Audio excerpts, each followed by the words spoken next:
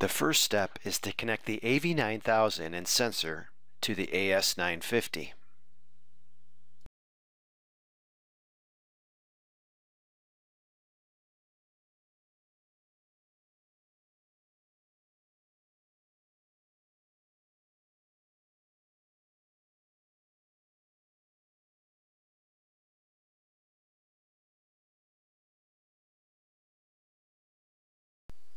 Next, we'll set up our measurement data logging preferences.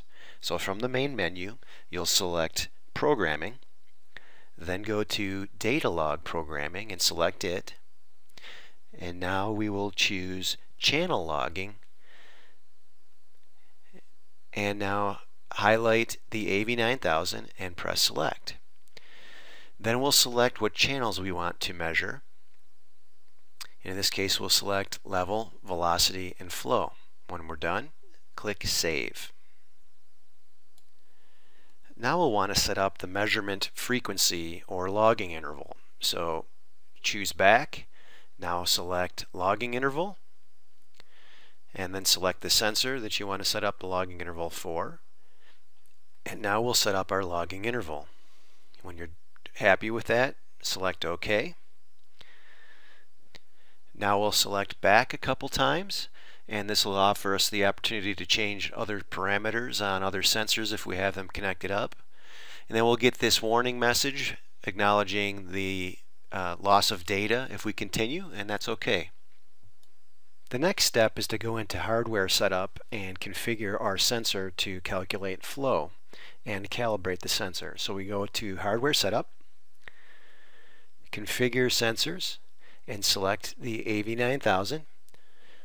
I recommend using the Setup Wizard to calibrate and set up the sensor, so we're going to select Setup Wizard and now walk through the process. The first question pertains to sensor direction. Choose normal or reversed based upon which direction the sensor will face in the flow.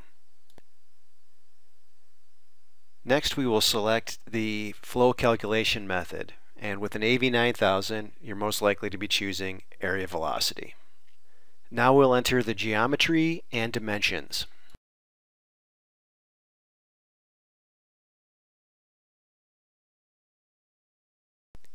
Now it's time to calibrate the sensor. We have two choices: to calibrate the sensor in air or in the flow. I've chosen air in this example. Simply follow the on-screen instructions and wait for the calibration to complete. Note this will take anywhere from 30 to 45 seconds to complete.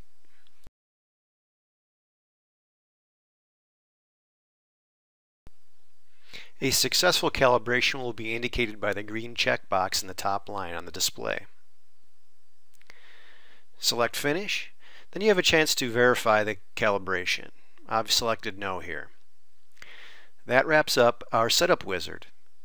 Now we'll navigate back to the Programming section to now configure our sampler program. Select Sampler Programming. Now we'll select the number of bottles, the bottle volume, the tubing length and diameter, and here is the pacing. So we're doing flow proportional, so we want to choose a flow weighted sample. We choose flow weighted and press select. Now we'll need to choose our flow source. In this case, we've set up the AV9000, so we'll select here and choose flow 1.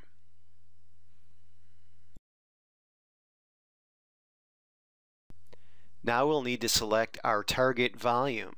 In other words, how many gallons will pass before we collect a sample. So scroll down to Target and enter the number of gallons we want to use as our target volume.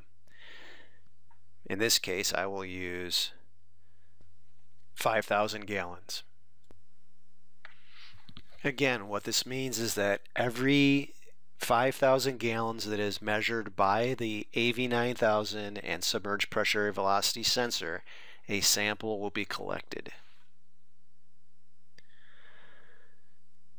Now that we have that entered, we will select back and continue the sampler programming process.